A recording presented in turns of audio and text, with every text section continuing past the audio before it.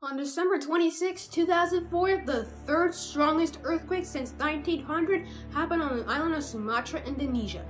According to the NOAA, this magnitude 9.1 earthquake devastated Sumatra and caused a tsunami that impacted many countries near the Indian Ocean. In its aftermath, around 200,000 people were dead or missing, and there was over $10 billion in damages. Welcome to today's STEMageer adventure, where we will explore, you've guessed it, earthquakes! Before we get started, be sure to subscribe to my channel so you will be the first to know when a new video comes out. Now, let's talk about earthquakes. By the end of this video, you'll easily understand what earthquakes are, why they happen, and you'll learn some really cool facts that you probably didn't know about earthquakes. So let's get started. What exactly is an earthquake?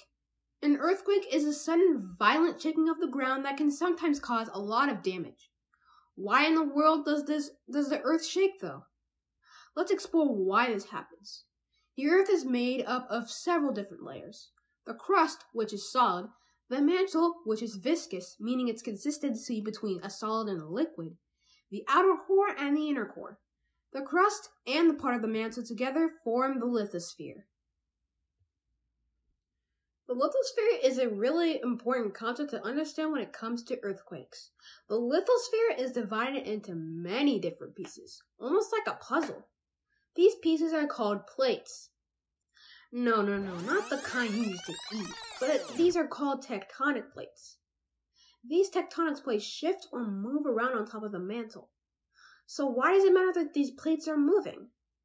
Sometimes when the plates shift, they may move away from each other, push up against each other, go under one another, or slide past each other. When these plates slide past each other, they can create fractures called faults. You've probably heard of a very famous one called the San Andreas Fault in California. Earthquakes happen along fault lines. We talked about how tectonic plates can move, but they can also stick to one another while they're moving too.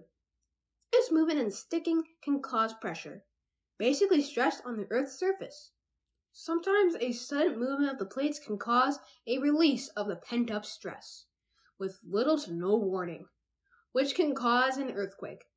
The point at which the earthquake happens is called the hypocenter, and the epicenter is directly above the Earth's surface. This is usually where the strongest part of the earthquake occurs, and what often we hear on the news. When an earthquake happens, there's a lot of energy released.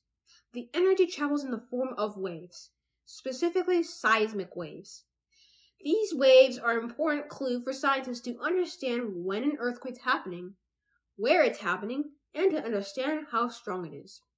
They use a special tool to measure the earthquakes by using seismometers. They look specifically at the magnitude wave to measure how much energy is released. There are many different scales that are used to measure how strong an earthquake is.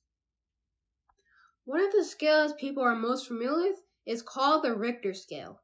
Some sources, including the National Geographic and the USGS, note that the Richter Scale is limited in accuracy because it doesn't capture all of the different seismic waves from an earthquake, and the earthquake epicenter needs to be close to the seismograph.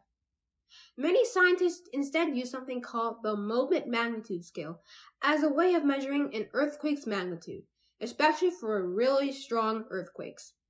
Time to test your knowledge with a trivia question.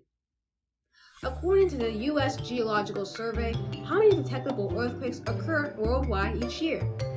Is it A, 500,000, B, 100,000, C, 50,000, or D, 10,000? The answer is 500,000, A. Although 500,000 earthquakes are detected annually, we can only feel about 20% of them, and only 100 cause damage. So what is an impact of an earthquake? It can cause damage and destroy roads, bridges, and buildings.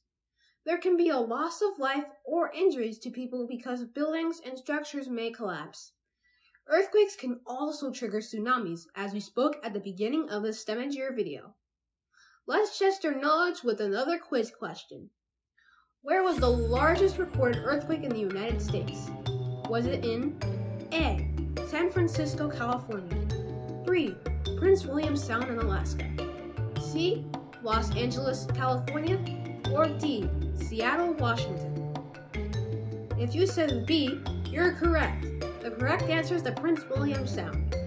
In March 1964, a magnitude 9.2 earthquake struck the Prince William Sound, and about 75 miles east of Anchorage, Alaska.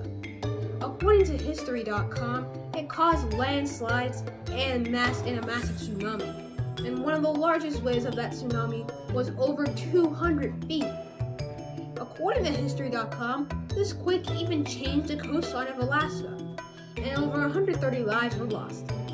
So now you know all about earthquakes. Thanks for joining me in a STEMageer adventure. If you like learning about STEM-related topics, be sure to subscribe to the channel and follow STEMageer on Instagram and Twitter. Also, if you enjoy our videos, remember to drop a like down below. Thanks for watching, and I'll see you in the next STEMageer video.